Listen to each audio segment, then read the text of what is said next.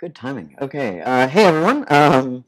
Thanks Ben, and thanks again to everyone for coming out. My name is Johnnemann Nordhagen. I was most recently the programmer for Gone Home, and prior to that, I worked at 2K Marin on the BioShock series, and prior to that, at Sony Research and Development in the PS2 to PS3 transition time.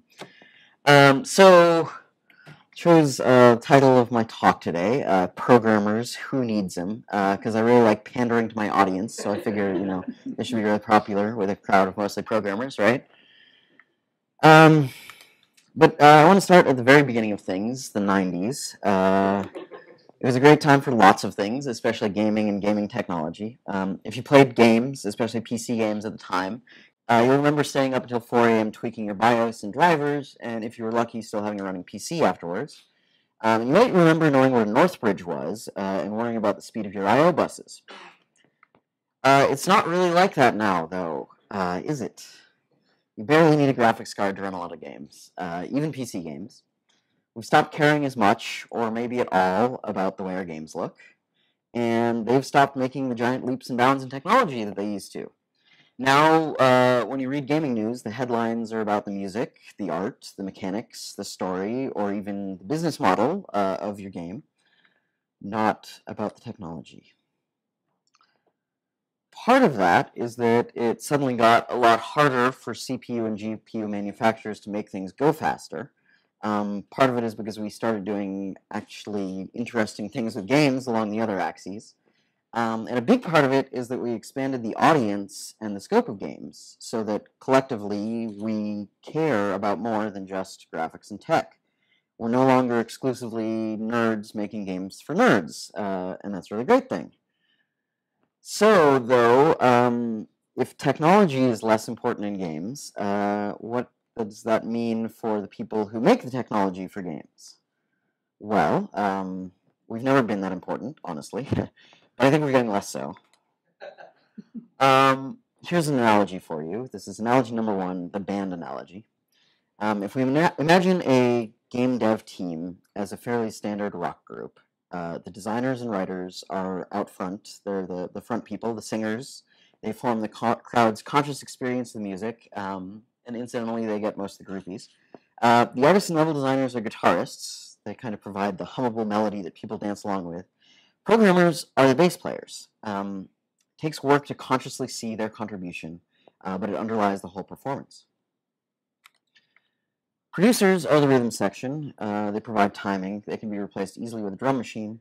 You hardly ever see famous bass players notice, or famous programmers for that matter. Paul McCartney's a songwriter, so he's like a programmer / designer, kind of. Ringo is like the production intern. So our work underlies the entire piece, but it's not usually very visible. In my experience in the industry as a game programmer, what we usually are doing is building tools. We ask designers and artists and content creators in general, what problems do you have? And then we try and solve those problems. If we're good at our jobs, we solve those problems in a way that makes it really easy for them to do their jobs, so much so they never notice what we've done. Analogy number two, Sistine Chapel. Michelangelo painted the roof of the Sistine Chapel. He's famous for it. People come from all over the world to admire it. How many people know who designed the scaffolding so he could get up and paint the roof? It's just as necessary for the finished work, but we don't care about it nearly as much. It was a means to an end, right? Probably any carpenter on the street could have built the scaffolding to paint the roof. So there's a thing to aim for with technology and games. It should be a means to an end rather than the end in itself. What does that mean? It means probably don't build your own engine. It means take the easiest way to achieve a technical goal. Lots of programmers, myself included, see the fun of a good technical challenge, right? We like the appeal of solving a hard problem. We also really like to know that we've done something ourselves to kind of own that and everything. But that's not always helpful, and it won't necessarily be the best thing for your game. These days, there's so much tech out there that's already been built that you can use that to make your own platform that you can stand on to reach the ceiling, and you can paint your own unique masterpiece. Although, to be fair, Michelangelo actually built his own specially designed scaffolding, so he's a programmer / artist. When you make a game, if it's not just a perfect clone of another game, you'll need to solve some interesting problems presented by the design you're pursuing. So that's your masterpiece. Those are the best problems to spend your time solving. You should solve those problems and spend your energy on those, not on coding a new renderer that is slightly better than, or let's be honest, nearly as good as something that's already out there. You should solve your problems, because I guarantee you'll have enough of those to keep you busy without worrying about a bunch of problems other people have already solved. You can see that this is happening a bit in the world of games already. We've made a lot of technology that helps people make games, to the point where programming isn't really a major problem anymore, right? You can make a game with Twine, Game Maker, Flash, Unity, and it's much easier than it used to be. So The Novelist is a great game. It's by my friend Kent Hudson. He made it entirely without a programmer on the team. He used Uscript, which is a Unity add-on, to do all the logic behind the game.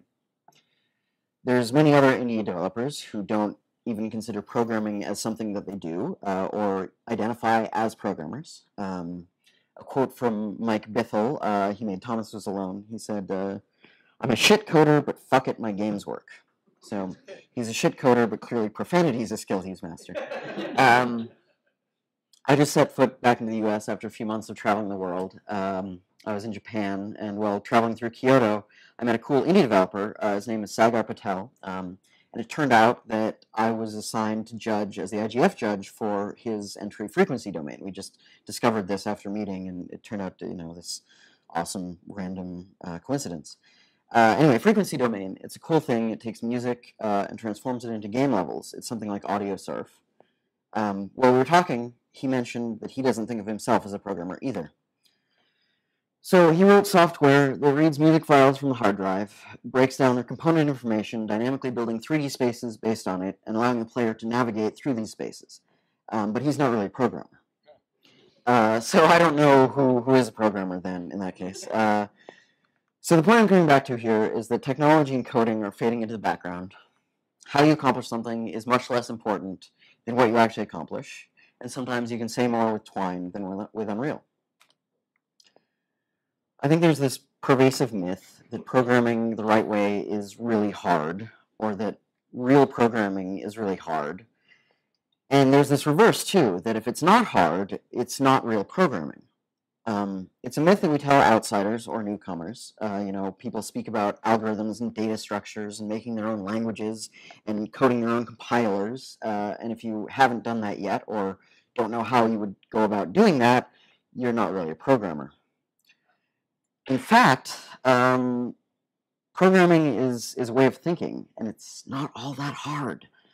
I mentioned earlier that Kent made The Novelist without a programmer, but if you look at Uscript, it's a visual scripting language, right? And arranging these little blocks in a particular way to achieve your effect is not really that different from doing the same thing with text in an IDE. So this myth about real programming is something we tell ourselves too. Oh, you use JavaScript, right? That's not a real programming language. But you know what? It's just as Turing complete as C or Lisp is. We create these artificial barriers around real programming because I think we're scared of someone pulling back the curtain and showing that, hey, there's not all that much to it. There is a lot of skill involved in being able to write a compiler or really efficient A-star implementation or a great sorting algorithm, right? And you should be proud if you can do those things. But you're not any less of a real programmer if you can't do them. And I think that actually this attitude of protecting the priesthood is a big reason why so many coders suffer from imposter syndrome, right? We have this idea that we build up in our minds that in order to be a real programmer, you have to know all of this arcane fascinating stuff. And because we occasionally have to look up this syntax of templates in C++, or, you know, figure out again how pointers in C work, we must not be a real programmer. If we were a really good programmer, we'd know all that stuff, and it looks like everybody else does, right? So that's bullshit. This is also true about programming languages, as I touched on already. When I was coming up as a programmer, it was a truth universally acknowledged that a programmer creating a game needed to use C, or better yet, assembly, right? C++ is highly suspect, and of course there's no way anyone could ever make a video game in a garbage-collected language. So I took these as established truths, and I'm sure with the state of hardware and garbage collection at the time, they were probably a lot more true than they are now. But at one point when I worked at Sony, I had to implement JavaScript for a PS2 web browser we were working on. And I tested it by making a Pong clone. And it took me about half a day to make a Pong clone in JavaScript.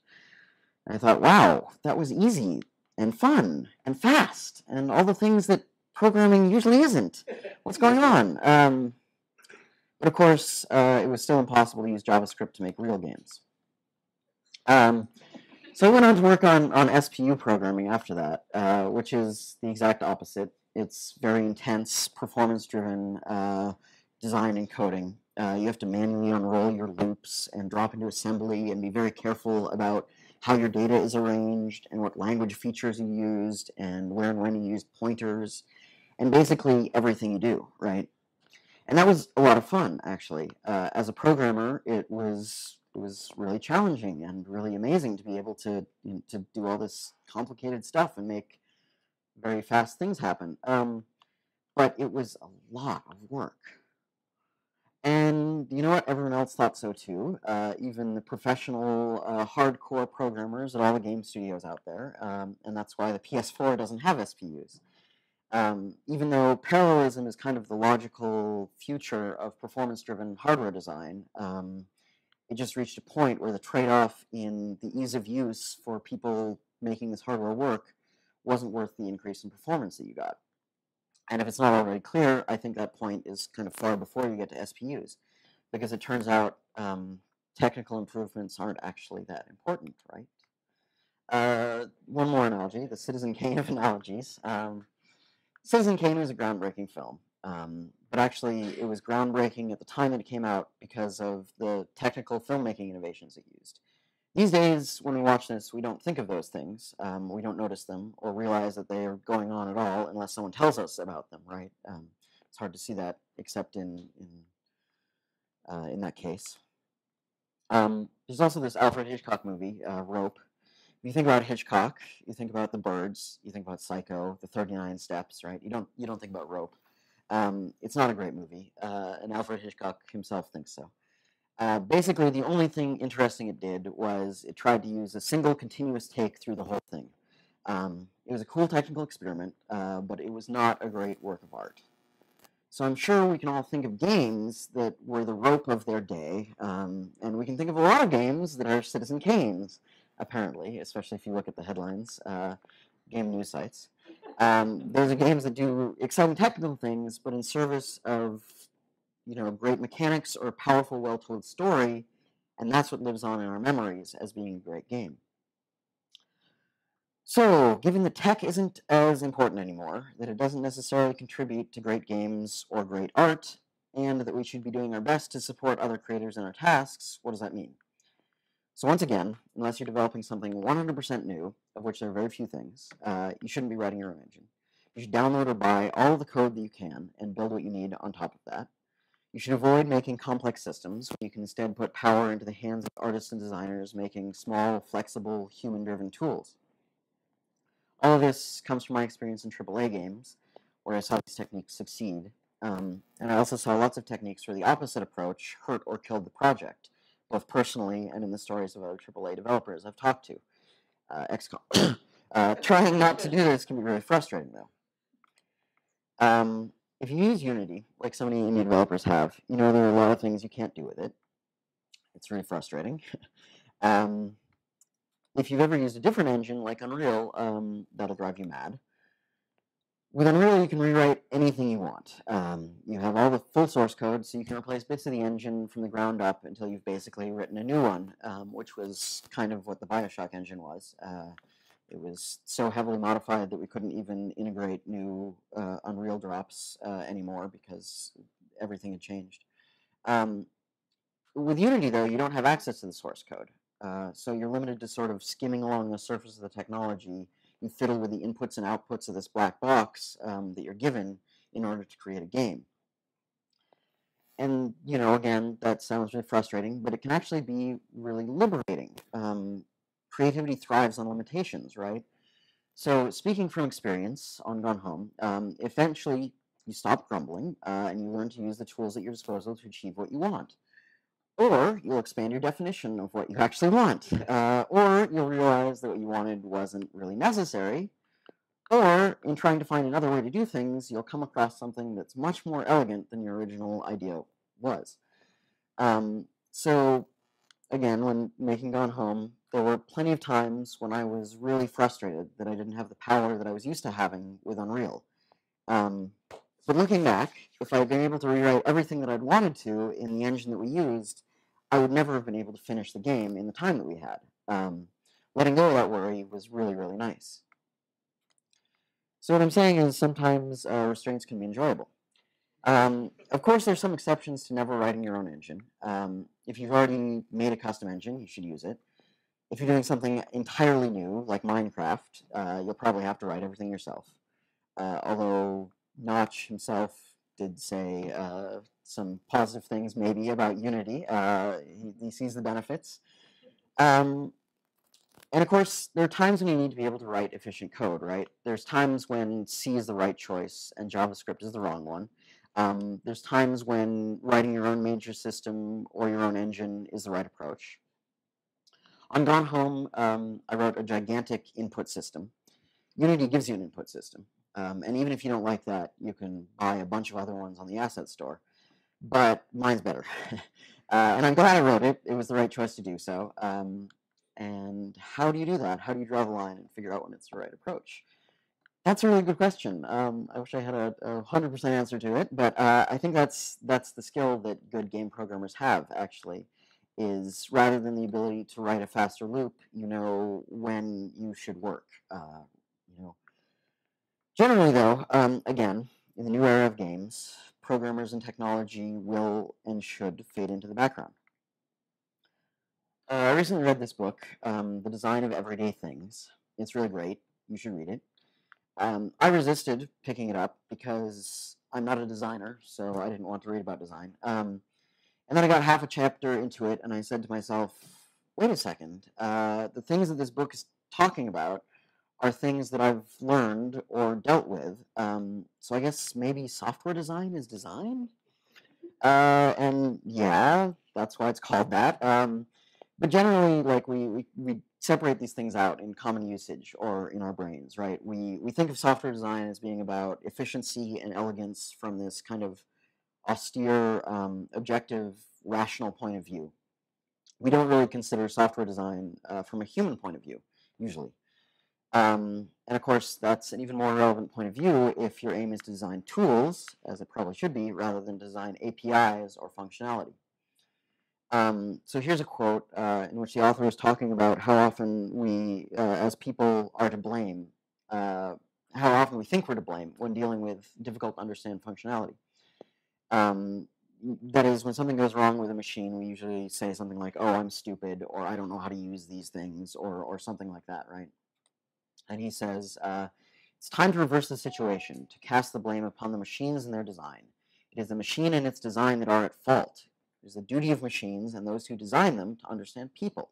It is not our duty to understand the arbitrary, meaningless dictates of machines. So if you think of software as machines, because software is a machine, right? This quote not only tells us how to be better designers of those software machines, it tells us what to expect as users of software machines, which we also are, right? We should expect that over time, the specialized knowledge of software designs, of these arbitrary dictates of machines, will be less important as the design of them matures. So currently, programmers command respect partially because of our knowledge of these arbitrary rule sets, right? We know how to talk to machines. We know how to speak this weird arcane language. We're part of this priesthood of knowledge. We're the ones who know how to read and write in an illiterate society, basically. Except as time goes on, things will be designed better, and everyone will be able to understand it and interface with these machines. And again, we're seeing this already, right? Game Maker, Twine, Unity, they're opening game creation up to a whole class of people that it wasn't open to before. So as programmers, we are becoming less important. We'll still have the advantage of knowing how to think and design systemically. We'll have the experience about how to solve problems in the particular manner that you solve programming problems in, and we'll be able to more easily foresee upcoming problems down the road. But hopefully, everyone in the world will be able to use the arcane tools and machines that we currently are the specialists in. Okay, so to sum up, if you want to be famous and get groupies, don't be a programmer.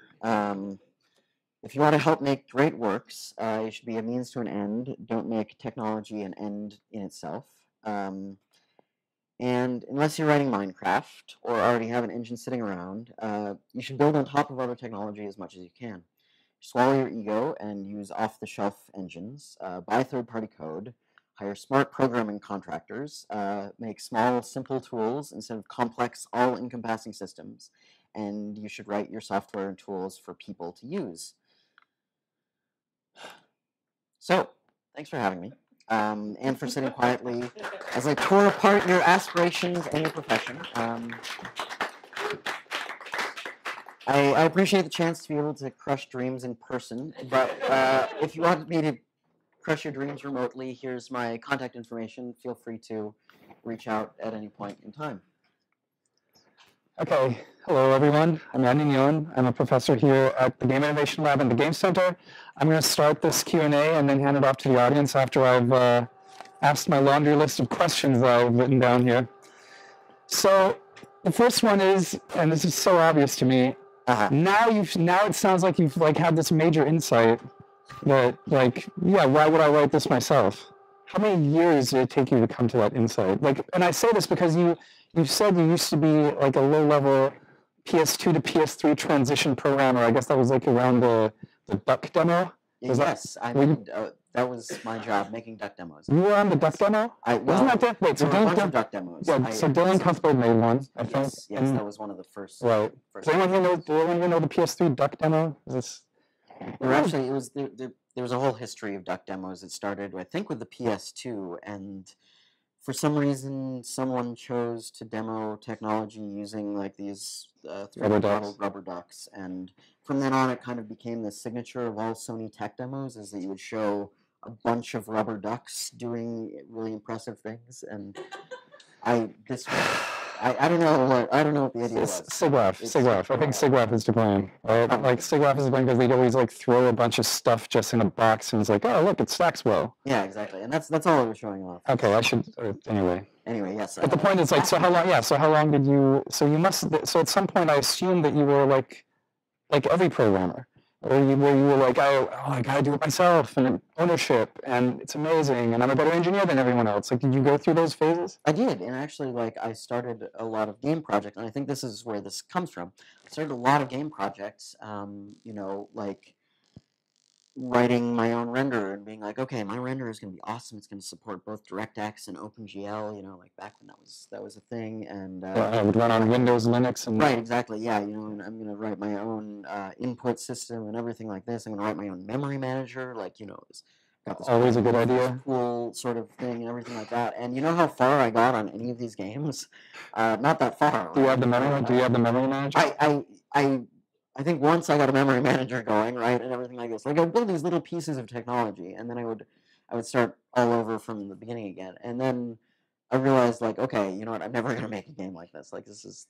And so this was all in parallel to working at Sony, or was this? This was before and during working at Sony. I did this stuff, and actually, I lie. I did manage to make a complete very, very simple game early on. But eventually I realized that, like, yeah, that wasn't really the interesting part, or there are ways in which solving technical problems is an interesting part, right? It's like doing, you know, the crossword puzzle or something like that, right? It's really satisfying to be able to do this stuff, but at the same time, you know, you're not contributing much to the world, right? Like, a bunch of other people have already written their own memory managers, right? And unless you're really, really good and willing to open source your code and everything like that, and willing to do all the fights you have to do to convince people that your technology is better than their technology, you're not going to make much of an impact with that, right? If you have ideas about games, like actual games, and not just like memory managers, then you have to get to the point of being able to make these games. And if you have to, you know, You are aware of the fact that there are, and I mean, we're saying this right here, well, we're talking about games, obviously, like that's what we're all here for, but there are people who live in a community where if you write the best memory manager, you're a superstar. Right? It's a small community. yeah, it exists. No, right? that's definitely true. There are, but I question whether that's the gaming community we're talking about now, or it's the memory management. It's the memory management community. Yeah, exactly. And I guess this is me separating myself from the memory manager community and joining the gaming community, where I want to talk about, you know, cool art styles. I'm still going to dig in on this because I'm interested. So you were a programmer at Sony. Right, so yeah, so you were in the pool of all the other programmers. So did you already feel at the time that this was like that the culture within self-identifying programmers was not necessarily what you were most interested in, or did you just like outgrow it? I think there's a couple things. I think like I personally changed. Like I realized like I'm reinventing the wheel way too many times here. Right, this is not a good way to do it. Plus, when you work in a place like research and development, right? And I wasn't a researcher. I was part of the apps team. You know, we made the rubber duck demos based on other. But I was in this room with these incredibly smart people, right? Just I don't know, famous names, right? And it's mind blowing. And it's like there's no way I can do these things better than these people can, right? So I should let them do that, and I'll do something that I can do. And along with that, I think like the world changed too, right? It became actually possible. It really did used to be that if you wanted to make your own game, you had to write your own renderer, and you had to write your own memory manager, because there's no alternative. You can't just go download something that does that. But now you can, and that transition happened, you know, during my career, and I'm glad it did.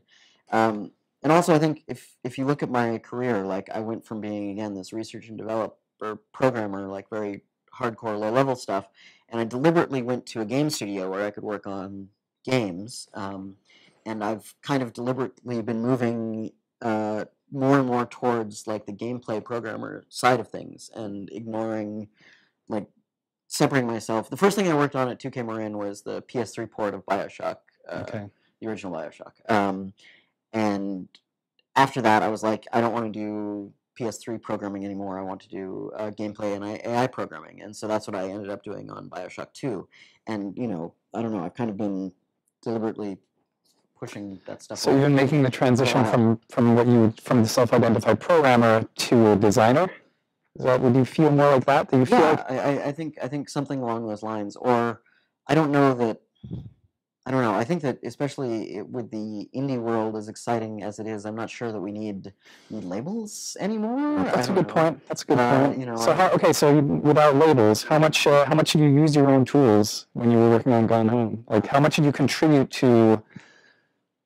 I mean, you guys are all sitting together. You must have design conversations, and I can only assume that you're part of the design discussion. Right. It's not like Steve's not going to keep you off in a separate room. Yeah, exactly. Right? Yeah, especially systems design sort of stuff, right? You know, like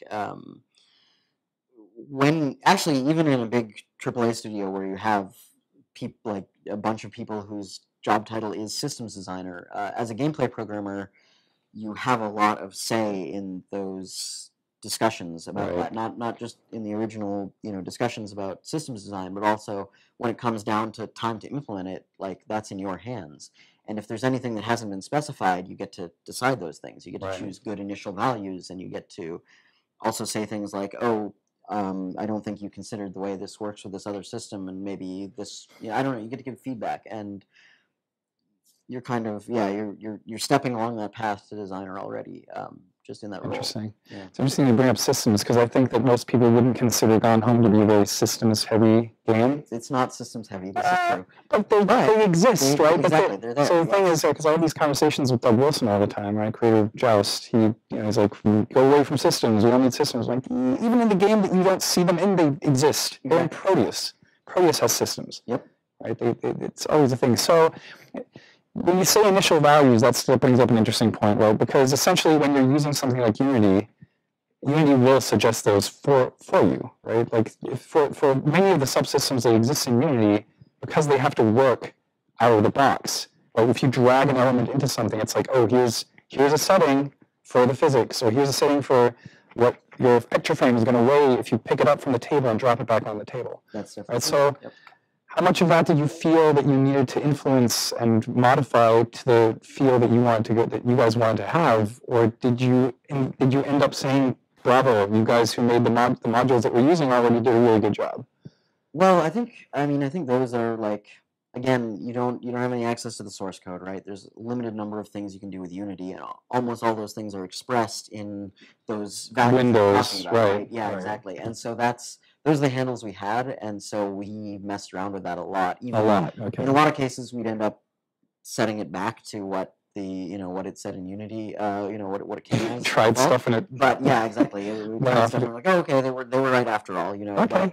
But, well, the point that's all you have. The reason I'm bringing it up is because people tend to say, oh, this feels like a Unity game, or this feels like an XYZ game, like depending on what it was made in. Yeah. Right? Because of the fact that it's very tempting to just leave everything as it is. Right? And I think that can potentially be bad, but what you're saying right now is that for the specific type of game that you guys were going for, that worked out wonderfully, and it didn't turn out to be a detriment because it wasn't actually the focus of the game. Right? That's me projecting, by the way. So that's me part putting words in your mouth. I think that the idea of like this is what a Unity game looks like or feels like or whatever. I think that's true. I think that was true a lot more in the past, and now there's been both. There are enough things to mess with easily in Unity that you can diverge from that somewhat, and also we've just seen so many games that have been created in Unity that have been so wildly divergent from each other. I have a hard time just even seeing it.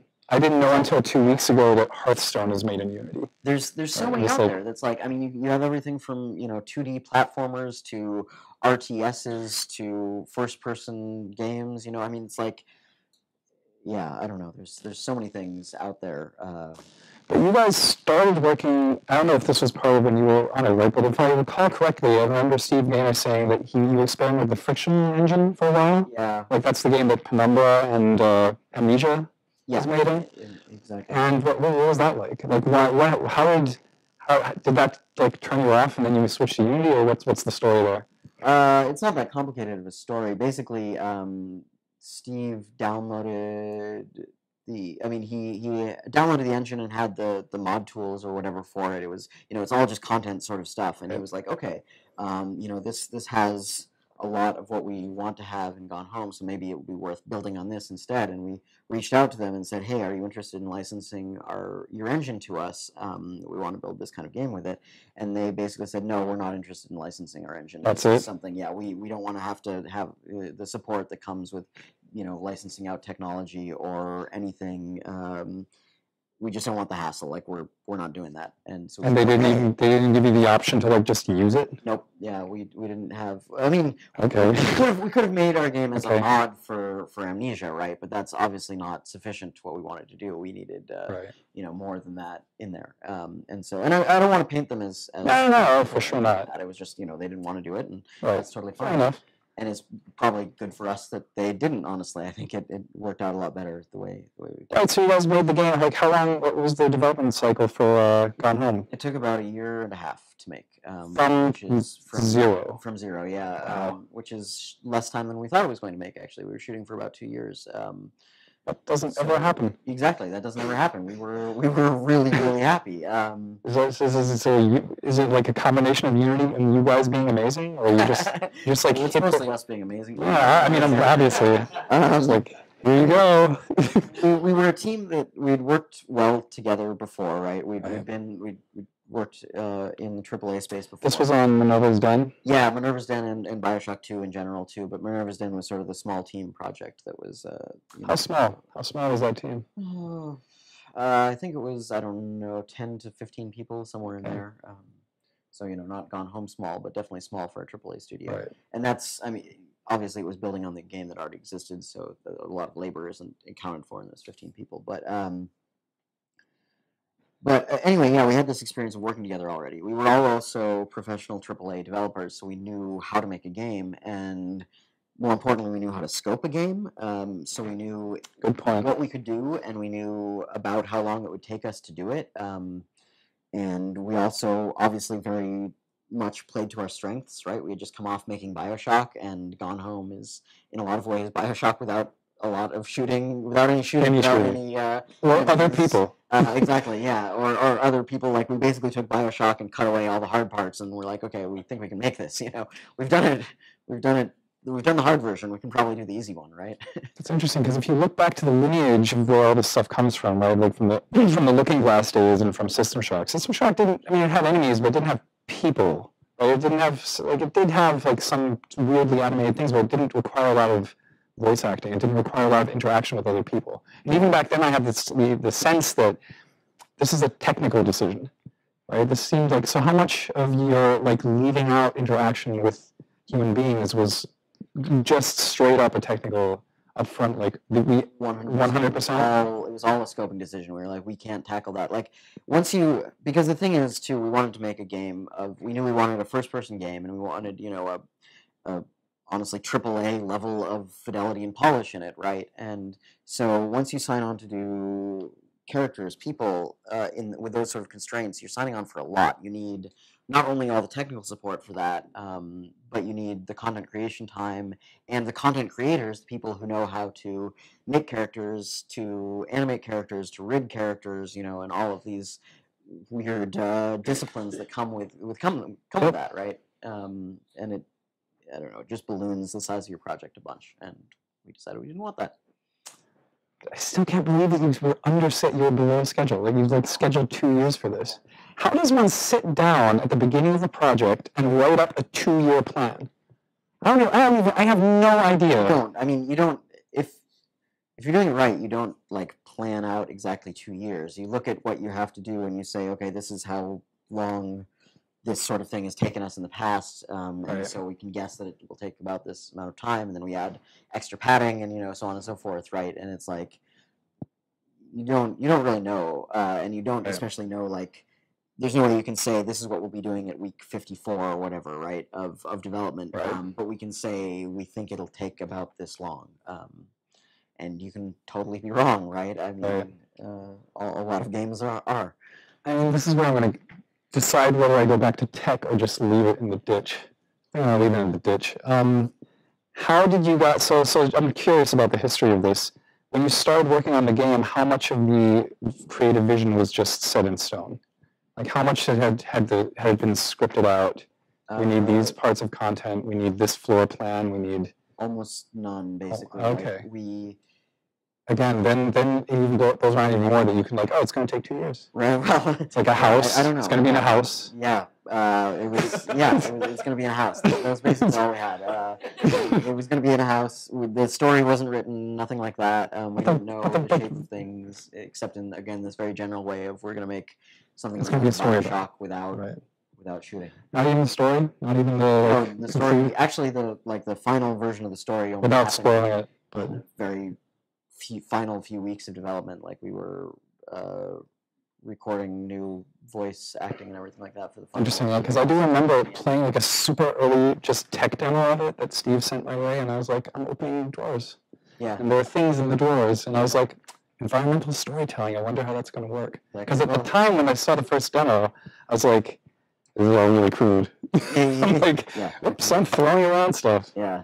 But it came together beautifully, right? Like I remember playing it with a friend on the couch, and it was like a 4-hour thing that we just engaged in together. And it was a like wholly enjoyable experience, right? It was like it felt mysterious. It felt like something was always looming, and it was, but it wasn't, and there was some really nice tension to it. So that you're telling me now that was all sort of kind of came together in the last few weeks? Yeah, exactly. Well, no. The tension and everything like that was a lot of the really good level design and everything like that. The only thing that came together in the last couple of weeks was the very ending of the story. Okay. Everything else, kind of came together over the course of the project, and that's all again, the experience of the people involved. Steve is a spectacular level designer, right? He knows exactly what he's doing. Right. He's very good at environmental storytelling.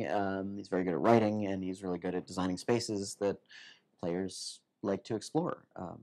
He does a lot of research for that, right? Like I remember him tweeting pictures of him with like 90s magazines. Like Yeah, stacks and stacks of... That was mostly Carla. Okay. She sort of specializes in that variety of historical research. Like she did this for BioShock, and she made sure everything was kind of period appropriate, and went and found examples of the right kind of things for the artists to work on, and the posters and everything like that. And so she did the same thing for the '90s for Gone Home. God, it sounds so fun. Doesn't it? Yeah, I know. Just like sounds great. Looking. I mean, I had a lot of fun playing it, but like as the idea of just time traveling to that and just like, oh, I remember this. Mm-hmm. I guess the last thing I'm going to ask about tech still is like the fact that you said something about how we gate it. We as programmers, technology people, how we gate it. I think a lot of it is just using jargon, right? Yep. Like you said, even you, and maybe you didn't notice this, but you say stuff like an efficient A-star algorithm. Yeah. How many here know what A-star is? Okay, like not even half. Okay. Sorry. See? No, you're right. You're right? It's like, what does that mean? Oh, let me make it simpler. Yeah. It says an efficient search on a graph. What? Yeah. Right? What is a graph? It's a nav mesh. What? Yeah. Right? Like, you throw around an arbitrary amount of jargon that is like, oh, I don't know what that means, right? But essentially what you said is really important. It's not that hard. Yep. It's really hard to communicate it in a way that everyone just understands, oh, look, I'm walking from here to here along a line, and then from here to here, and it's shorter than this, and here's how you compute it. Right. Right? Here's how you explain to a computer how to do that. Right, exactly. And I think that not like I don't think it's necessary maybe that, everyone even understands pathfinding at that level, Right. like not everyone needs to know how to make things Well, with paths. You guys need there's no pathfinding. There's a lot of right? games that don't need pathfinding, and you can actually go and buy a pathfinding package on the Unity Asset Store that will basically do it for you. Another game developer that I met along my travels was playing around with Unity, and he's a level designer. He's not a programmer at all, and he downloaded this. That's how I found out about it. He downloaded this pathfinding package, and he set it up and everything. And he does not know how to code C# at all, and he has guys wandering around. And he just has to know where he places the navigation. Exactly, because someone who does know what A* means and knows all that stuff and has fun doing that, or makes money doing that, or whatever, is sitting in a room somewhere else, right, making that so that other people can use it, and that's beautiful. That is beautiful. I don't want to that stuff either anymore. Exactly, right? Like, there are people out there who do, though, and we should let them do that. And that's, I'm totally fine with that. Great, yeah. But I would like at some point it grow to the part where you just want to do the cool stuff. Exactly. Yeah. But the cool stuff is always in context, right? We just like games, right? That's essentially what it is. Yep. Okay, that's enough for me. I'm going to open it up to the audience. Questions, please. Back there. Just to piggyback on what you were talking about, how long would you say when you were working on Gone Home, the sort of creative ideas and world building kind of wound down, and the testing and technical stuff took over? Or was it always fluid? Yeah, they aren't really distinct phases of a game, or they shouldn't be, right? Like, from the very beginning, you have some ideas, and so you put those into the easiest possible implementation that you can, right? The easiest prototype you can do, and then you test those ideas, and then you refine them. And this happens like from the very beginning, right? Like the first thing we had was this gray plane with a cube on it, and you could walk over to the cube and click on a thing, and it would pop up an ugly box that's that had some text in it. Right? It had the text of the Raven, the poem, and that's like what we were like. Okay, this is a world where you can walk over and read things, right? And like I don't know, it grows from there. We gave it to people like very close friends and coworkers, former coworkers, very very early on. Got a prototype of like this is the basic idea of what the game is, and then based on that feedback, we adjusted it, and we did that all through development. And so yeah, everything kind of grows together. I thought Gone Home was great, and I found it very affecting. But even as a consumer of the story, I questioned whether or not I was having a true experience, whether or not it was in some ways, like just being a cis male and having this very affecting experience of a lesbian young girl in a different time, I was concerned if I was being manipulated or learning something untrue. Like, Yep. I couldn't tell how far I was on the like melodrama. I'm curious how you guys decided that you were telling something true, and also like as a male, how you came to a very female centric story. Okay, so I should preface this by saying that I had basically nothing to do with the story whatsoever. Steve and Carlo wrote the story, and the way that they did this, Steve did a lot of research. He actually did personal interviews with a bunch of people, a bunch of women he knew who identified as lesbians, and told him their stories. And he recorded these, and everything, and used this to make sure that he was telling a true story, like as you point out. And it is really hard, I think, to know when you're doing that. Again, like the previous question, if you give people this and say, does this fit with your experience? Like you've lived this story. I'm writing this based on what you've already told me. Here's what I've got. Give me feedback, and you kind of do this sort of thing, and yeah. So you can just like pass on this if it's just a no, because it sounds like everybody wants to hear about game stuff. But I have like a question about the argument about programming, right? Oh, which is just so. I mean, there's the argument that if you just use black boxed packages and tools, then you can't actually see how they're limiting your expression, right? And I guess I would say, like, I mean, number one, like, do you agree with that statement, or do you think that's basically a theoretical, like, school classroom argument that doesn't actually have practical effect on the creative process? And I guess the second part of that would be, do you think it's possible that right now it doesn't seem like just using a bunch of like Unity tools and plugins and packages is limiting in any way, because we're still in this very creative, exciting, explosive phase?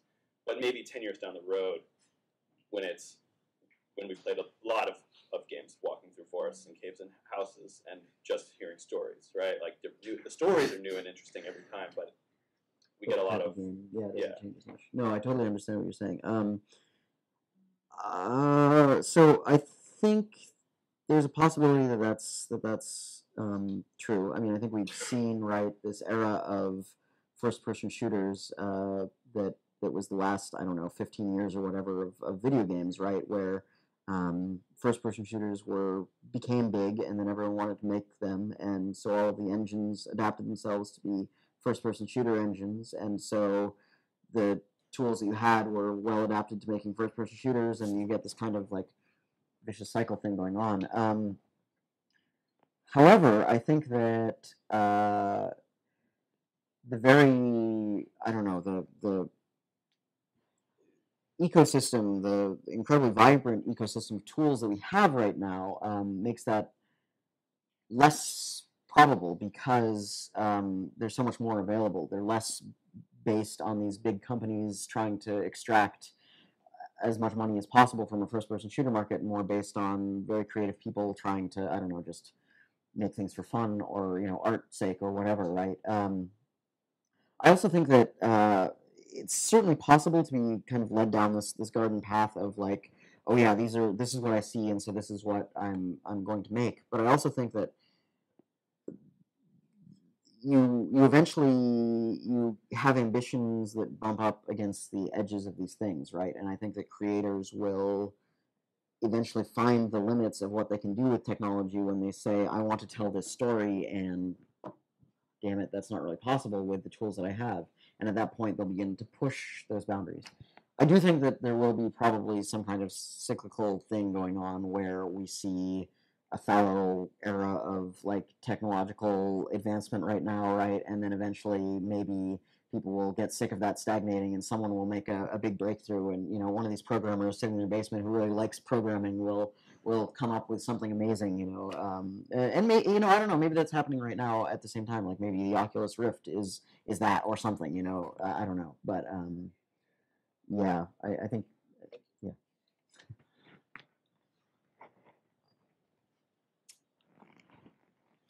Josh. One thing I've noticed in sort of as an artifact of the iterative design process is a lot of times gameplay programmers especially have to just throw out so much code.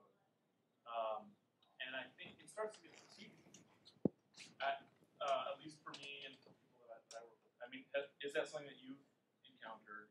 And do you think that that's one of the reasons why maybe gameplay programmers tend to like to focus on the design a little more, maybe? Yeah, I mean, I definitely have encountered that. You do have to, if you're doing games right, basically you throw out a lot of stuff. You make things and they don't work, or they don't work well enough, or you change your mind and you toss it out, right? And I can see why you might say that would be fatiguing or frustrating or things like that. I think you can alleviate that somewhat actually by like using off-the-shelf tools or whatever, right? Because then it's not your 6 months of hard work that you're tossing out the window. Hopefully you're not iterating in 6 month cycles, or your game can take forever. But anyway, it's not your hard work you're throwing out, right? It's like, oh, I spent $5 on the asset store, and it turns out we're not going to do that thing anymore, and whoops, there's that, right? Sorry, there's another part of your question that I wanted to get to that I lost in there. So, on how to mitigate that problem? Like, how do you deal with it? Oh, well, okay, so yeah. This is something that I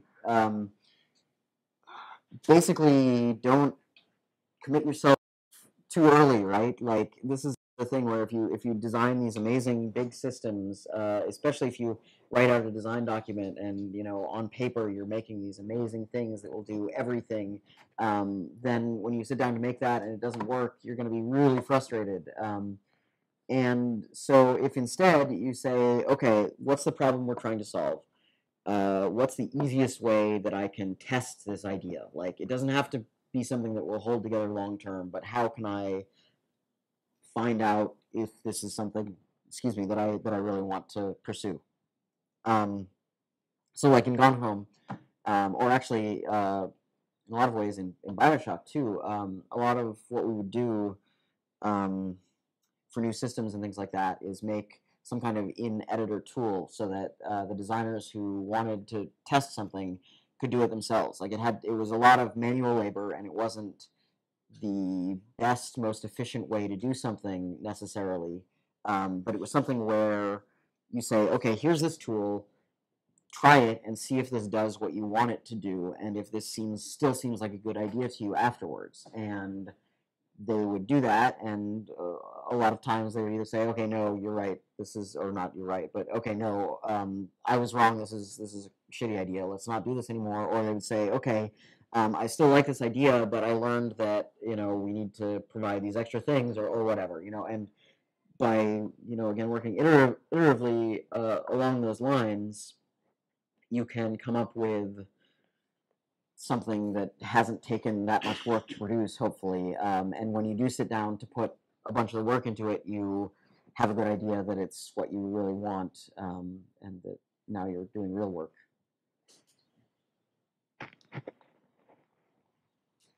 Ben. So, as somebody else who's come from AAA and got into the indie space, I'm always really curious. Like, what are the lessons you learned in AAA that you find are, I don't know, the things you're gladdest you learned in AAA as opposed to having to learn them in indie? Yeah. I think that, again, scoping is the biggest thing that I learned in AAA, that we all learned, the Gone Home team, that was the most important, is just like knowing what sort of labor you need to make a given thing, of your own labor and other people's labor. Like, you don't, when you set out to make a game, you might have ideas about, like, yeah, having animated characters in it, right? And then if you know how much work it actually is to do that and what kind of knowledge you need to have or need to have on your team to achieve that, that's a really good thing to know.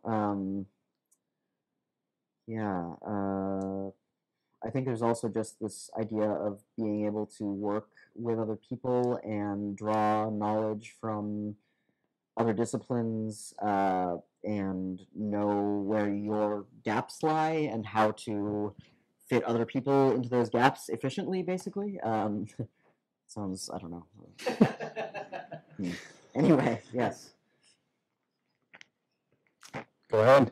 Did you find that having a smaller team and everybody having a greater stake in the project led to a more efficient development process? And is that maybe why you came in under before schedule?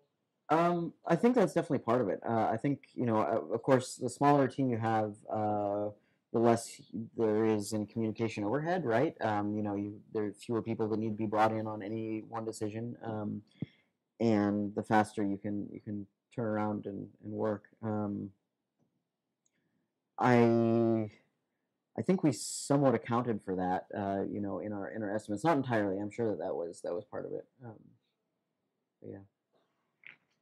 I mean, the reverse of that would be, were there situations where you were like, God, I wish we had 15 people on this team? Yeah, well, maybe not 15 people, but definitely, like, we had a gigantic bottleneck in environment art. Our environment artist, Kate Craig, was brilliant and really good at everything she did, but the problem with making this very dense, believable space is that you need a lot of objects, and you need a lot of unique objects to fill it and make it feel like a real house, right? And for one person to make all that stuff was really, really hard. And Kate put in a ton of work. We also ended up contracting some things out, that we could do so in order to fill that. But yeah, we could have. We had a big list of objects that we would have wanted to put in the game that didn't happen. The example that Steve gives all the time is shoes. If you look around the house, if you go into all the closets, there are no shoes anywhere in the house. And that's because it takes a lot of work to make that. And it's actually worse to have, like, if you make one pair of shoes and the family is wearing the same pair of red high heels or whatever, and they each got 20 pairs of them, it starts to look really bad, right? So if you commit to something like that, you need a bunch of them for it not to look ridiculous, and we didn't have the time to do shoes, so no shoes. I never noticed. Yeah, well, you don't. Like, that's another good. If you had put one pair, right, like, and it starts asking questions of, like, yeah, what's going on there? But yeah, there's a lot of things you can do that way. You can't get. How much of this could you possibly just get on the internet, like for like through like a 3D warehouse? Right. Yeah, and actually we tried some of that. It's hard though to find assets that are of the quality level that we wanted. A lot of stuff, especially on the Unity Asset Store, a lot of it's meant for mobile development, so it's very, very low poly, and not something that you like to see wandering around a fully realized 3D environment. Yeah.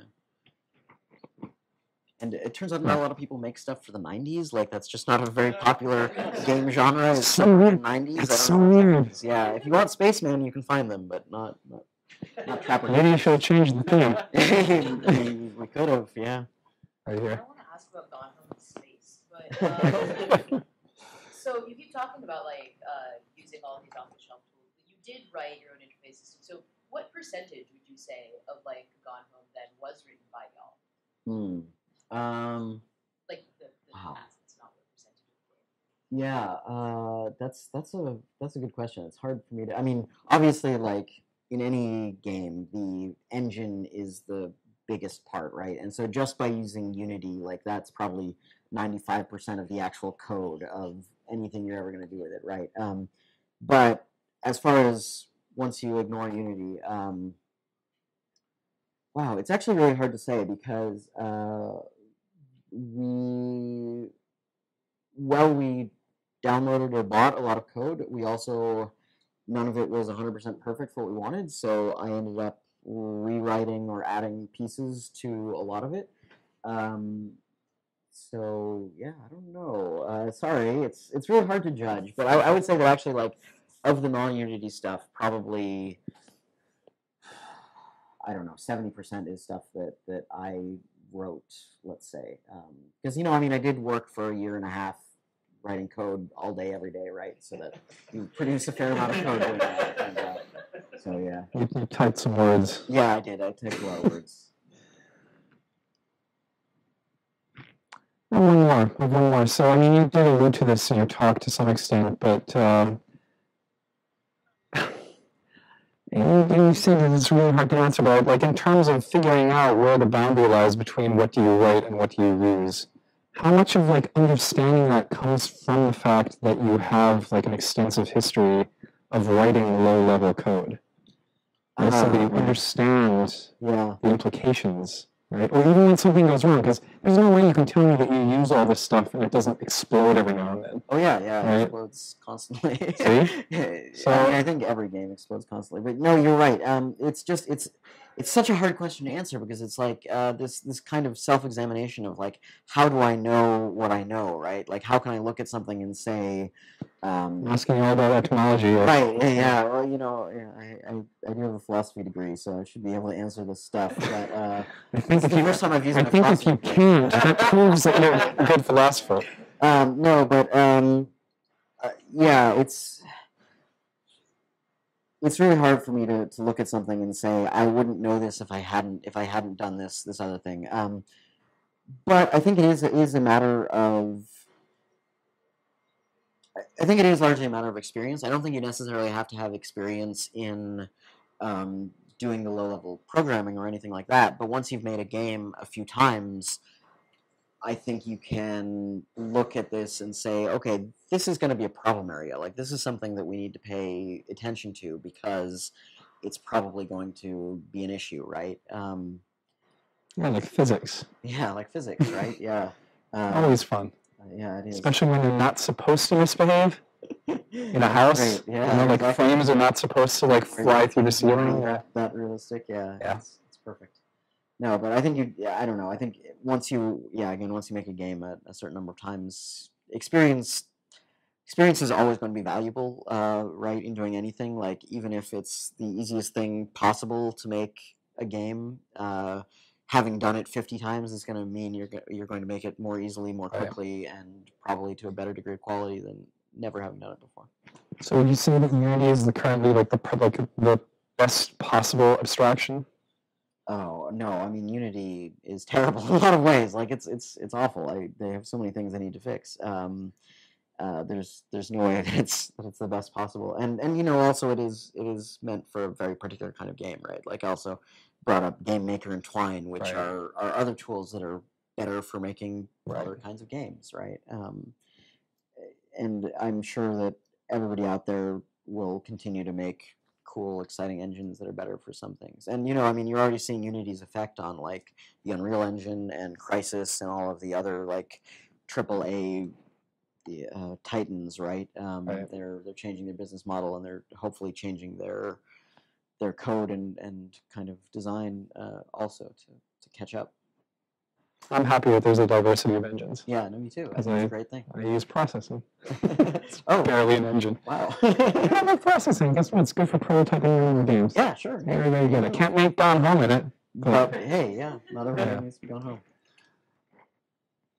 Okay, let's wrap it up. Thanks a lot. Thanks for coming. Yeah, thanks.